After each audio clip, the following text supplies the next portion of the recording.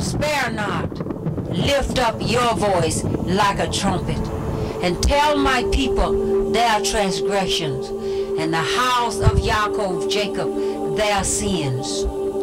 Blow ye the trumpets in Zion, sound an alarm in my holy mountain. Let all the inhabitants of the land tremble, for the day of Yahuwah Yahweh is at hand. Your mouth is a trumpet. Blow ye the shofar. Amen. I'm so glad you tuned in. Good evening. Thank you so much for your making your presence known to our Heavenly Father, because He's there with you and He's here with me. And, have you ever said to yourself, I don't know why she hurt my feelings, or I don't know why he hurt my feelings. And then sometimes it's just that people do things to you, persecute you, and you haven't done anything. You can just walk in a room and somebody just don't like you when they take a look at you. And your emotions get caught up in these situations. And so the scripture or the words of the Messiah that came to me saying, remember, if they persecute you, if they're persecuting you, they have already persecuted. If you find that you're being persecuted without a reason, he said, remember, they persecuted me before they persecuted you. He said, people are going to lie on you and say all manner of things against you for my sake. And as you walk through this earth with the keys of heaven, meaning that you are born again, the keys of heaven, you have been called out of darkness into light. And you have discovered that as you are walking this road of righteousness, you are persecuted. Some of our young people are persecuted simply because they have the Messiah inside of them. And the people don't realize that that's what it is. It's something you can't see. You will be persecuted against. You will be ostracized and rejected, because they did that with the Messiah, and they did it with other people that are trying to do righteousness. You've seen some cases where somebody not even born again, they just trying to uphold the righteousness of the law that is in the scripture, and they are persecuted against because of that. Messiah said, you will be, if you live in righteousness, you will be hated for my great name's sake. But he said, don't worry about it, or fear not, and he'll say, be of good cheer, I have overcome the world, because this is part of what goes on. And but it doesn't stop us from working, because we have the keys of the kingdom, because they have been given to us so that we can work righteousness in this earth. Our job is to take back what the enemy has taken from us. It's taken our children, our husbands in some cases, meaning that doing everything. You can see a lot of the stars are into the wrong segment of what Father has created. Instead of embracing the God of Israel, they are embracing Hasatan and receiving those spirits into them so that they can do these things. But you have the keys. So persecution does come, and people will leave you out. Not only will they leave you out, they'll not be there. They won't help. When you really think that they will help you, they will not. And if you, let me see, what I mean by that is you can look at your family, and you might be in the calling, the ministry, whatever. I don't know about your family, but I know my family. I probably shouldn't even say this on the television. They think, some of them just think I'm just, well, God called her to do that. He didn't call me to do that. You would think family would be like Moses and Aaron and Miriam. You would think that people would look out and be a part of, not a part so much as gather in a place similar, or try to see what it is that they can do to help. I have experienced, not help, don't come here. And I have a whole bunch of brothers and sisters, about 30 some of them. And you would think that somebody would help with different things, but it doesn't happen.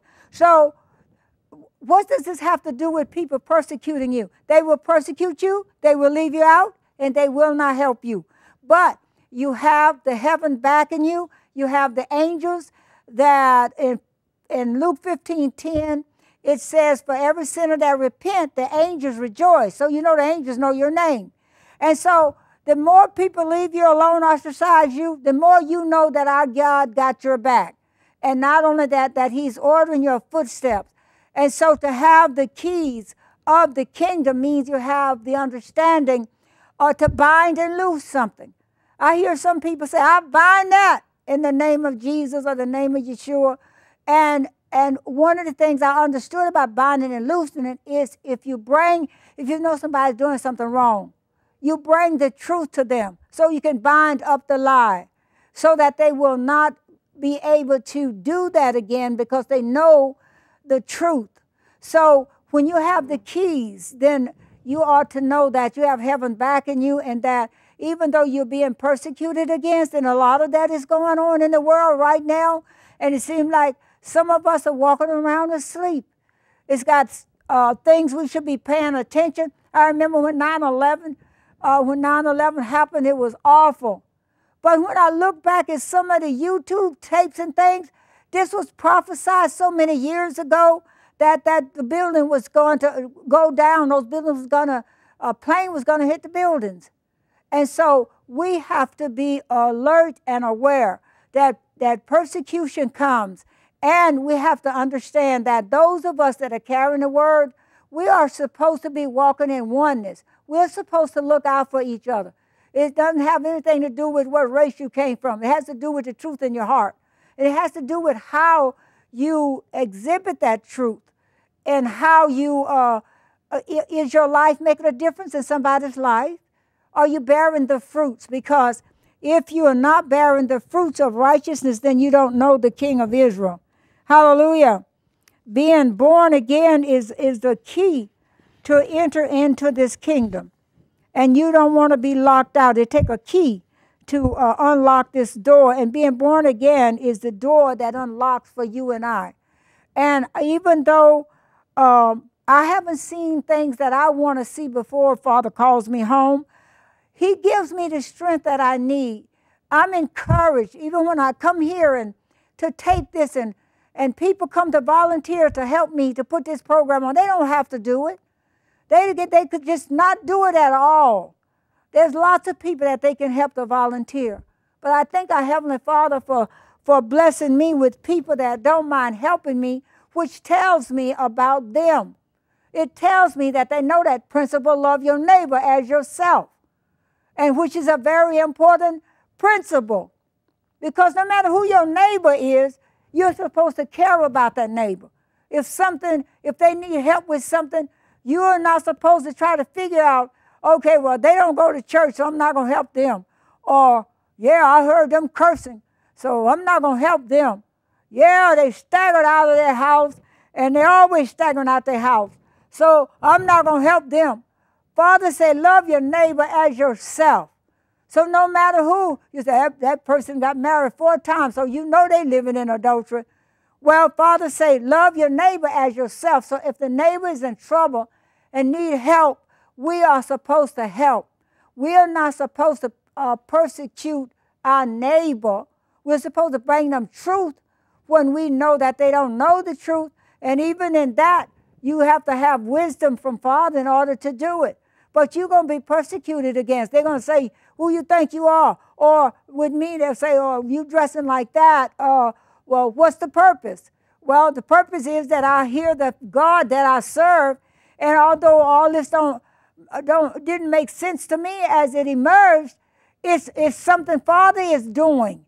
And he wants to do this because I don't belong to myself, and neither do you. He actually purchased you.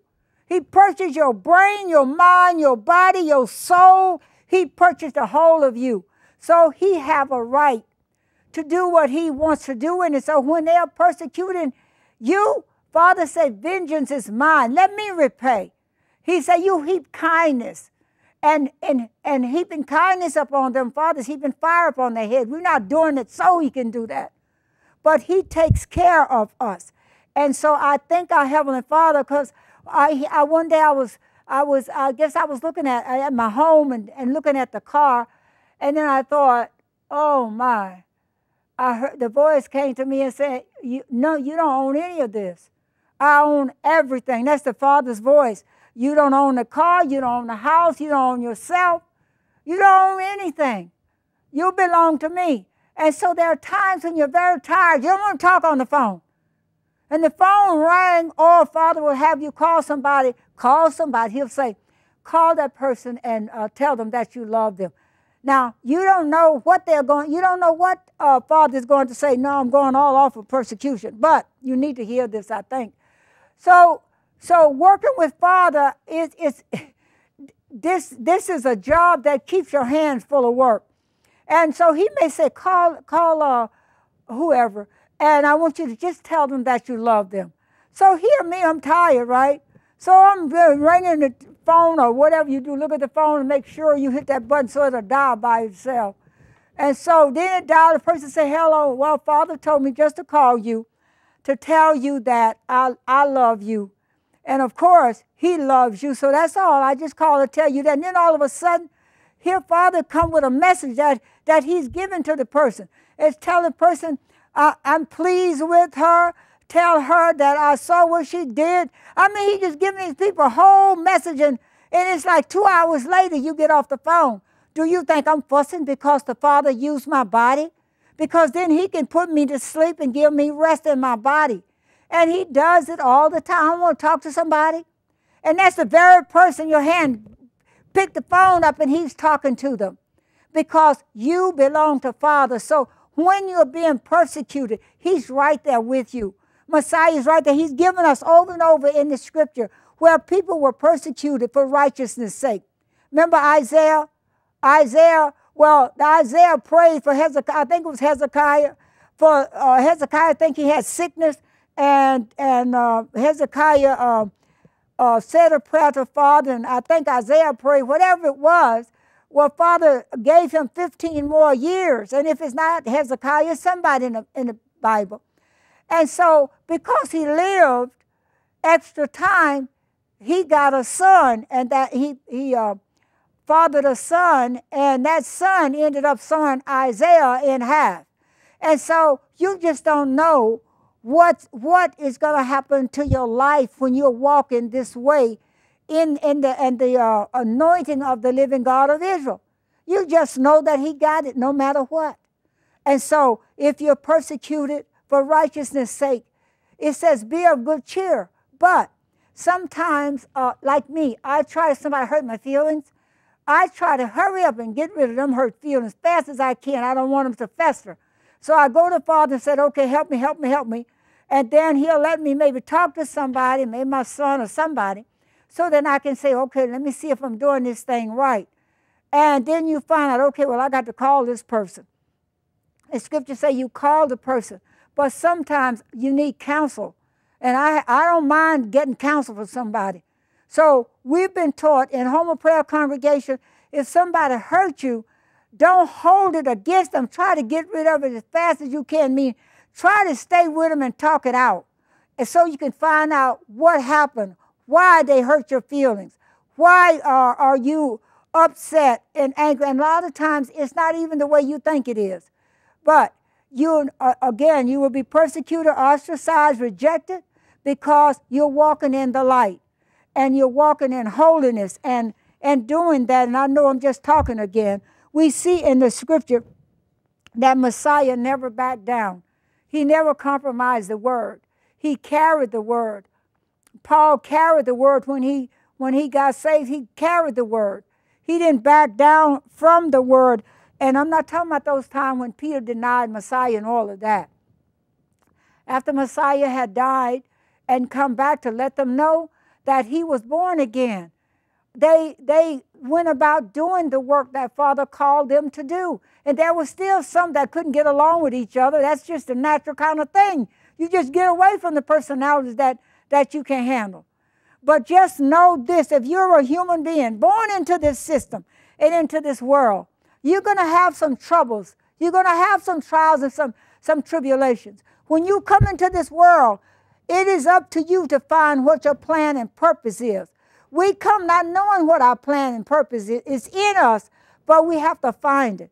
If somebody had told me when I first got married that I would be here in Charlotte, North Carolina, up here talking about the word, that would have been something that's so far to be up in heaven somewhere.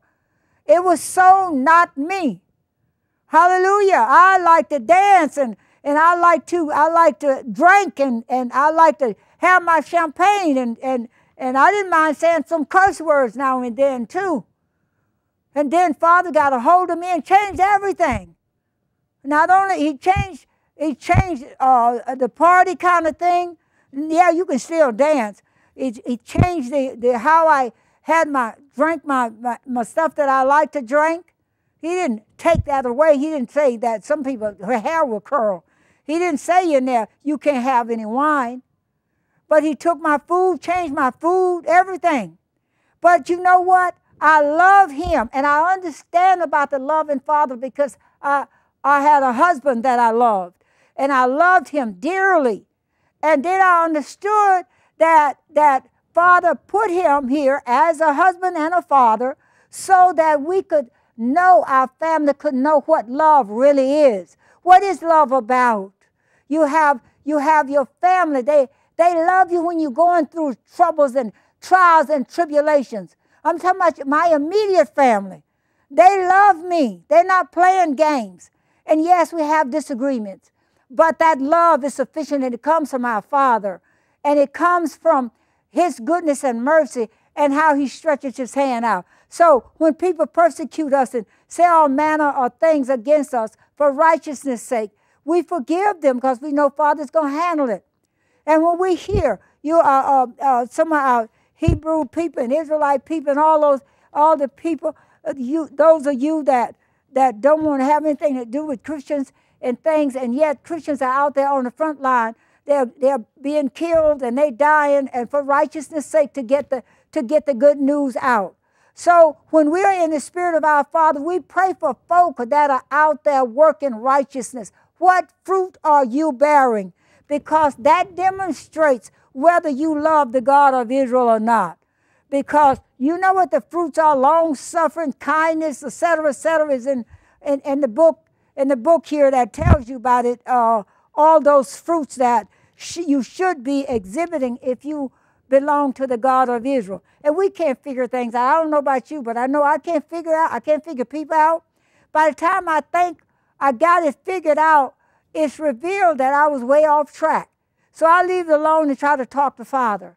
So if you're persecuted for righteousness' sake, you know that Messiah was persecuted before you. And it's all through the scripture where you see people were persecuted, or because of their sin, like David, because of his sin, things came.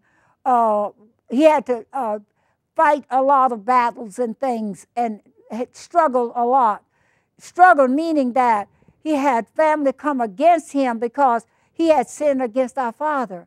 And so, but Father put in his word that he would take care of us, that he is our shepherd, and that we shall not want. And you remember when Mary was pregnant, I mean, there was persecution. Now there, too, who in the world ever heard of somebody having a baby and there were no man involved in that? And yet it was written in Scripture. And I think they don't kind of take off, they use Isaiah 7:14. I don't know, well, some things I don't agree with, but it's all right in terms of, to me, that was a story that they were telling in there about somebody else, and whatever. I don't want to go there. But here this young woman going through her situation, and you know, there she is, and they can't figure out how you can be pregnant. And can you figure that out? The only thing that I could come up with for myself now is when I went to Father and said, I don't know, how could that be? How could that be? It was on the books that it is written, nothing impossible for Father to do. And so what Father told me, well, my son is formed in you as well in a different way. Because each one that is born again, it's like his son is growing, your faith is growing, you getting to know Father, you getting to know his son, and you getting to know the righteousness, you getting to know the Holy Spirit, you getting to recognize Father's voice from your voice. At the first stage, I didn't know whether it was Father's voice or my voice. I kept saying, is it your voice or my voice? Is that me? Is it you? And then I eventually graduated from that stage so that I can hear Father. How do I hear Father?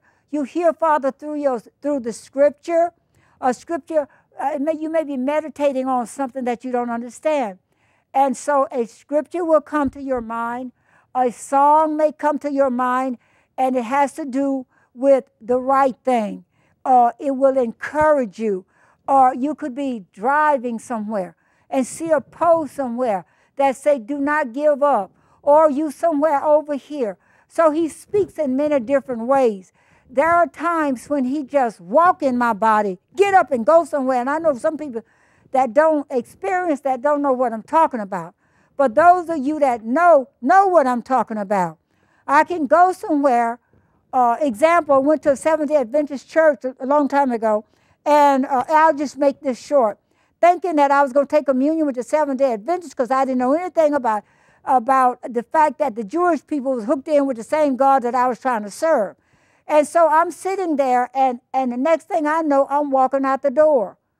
And so Father will do that with me. He'll just get up and walk, and it's like I'm going along for the ride because he purchased the body so that he can work in the body. He's the word that you have eaten.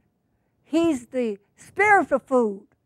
He's the treasure in earthen vessel. He's the spirit. The word is spirit, and the word is life. The word is transforming. The word is healing and deliverance. The word is comfort and love. The word makes a way out of no way that was there. The word accomplishes any purpose that Father so choose for your life and for my life. He orders our footsteps, even though it may not look like it. Y'all hear the story over and over with my mom giving me away, left my dad, gave me away. My footsteps were being ordered because there was a plan and a purpose for my life.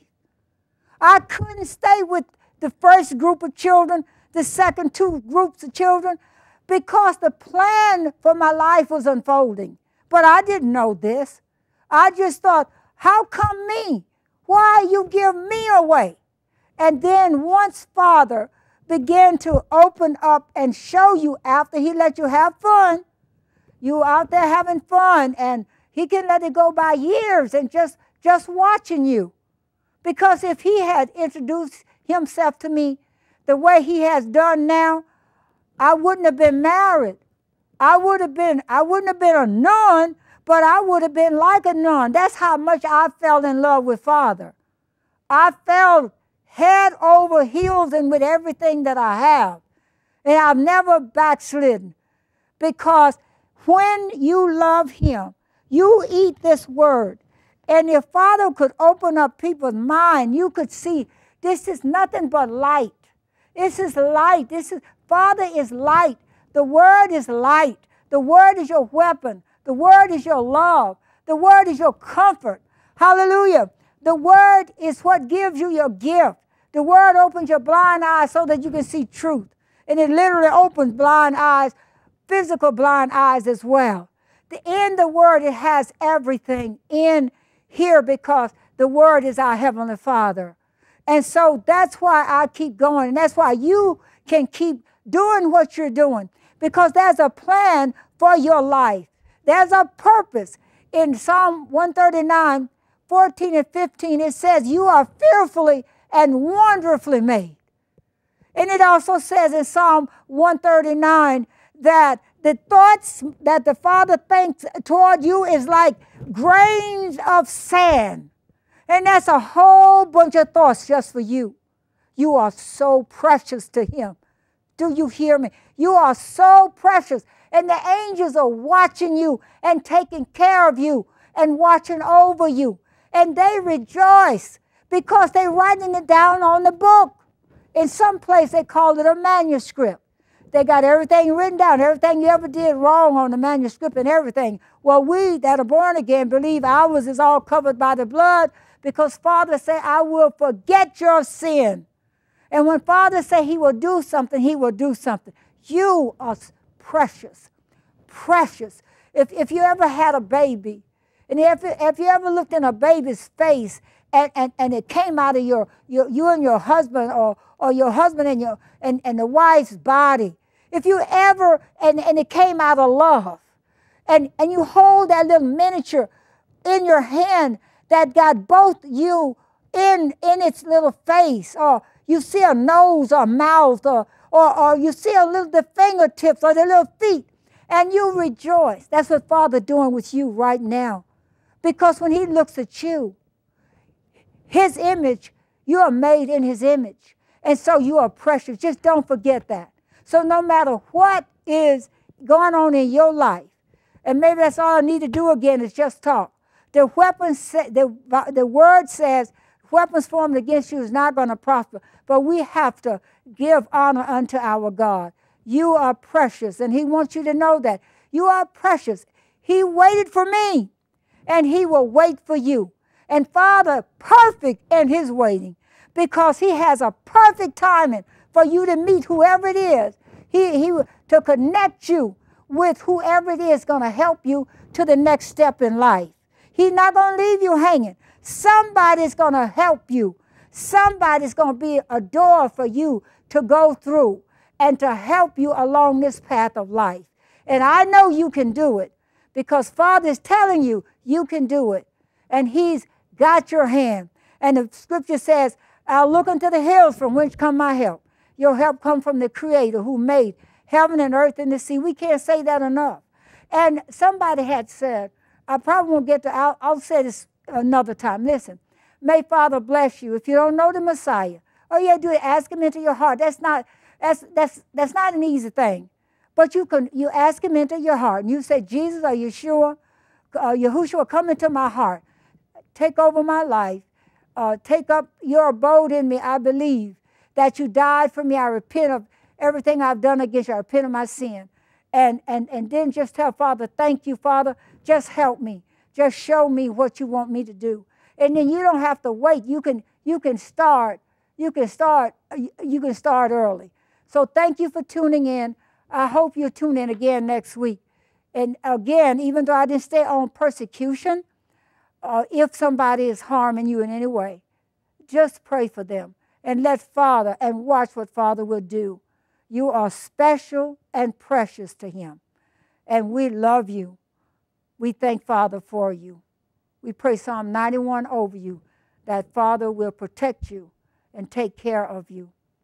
Thank you for tuning in. Spare not.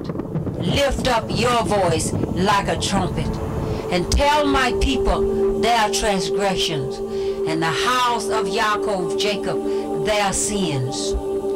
Blow ye the trumpets in Zion, sound an alarm in my holy mountain. Let all the inhabitants of the land tremble, for the day of Yahuwah Yahweh is at hand. Your mouth is a trumpet. Blow ye the shofar.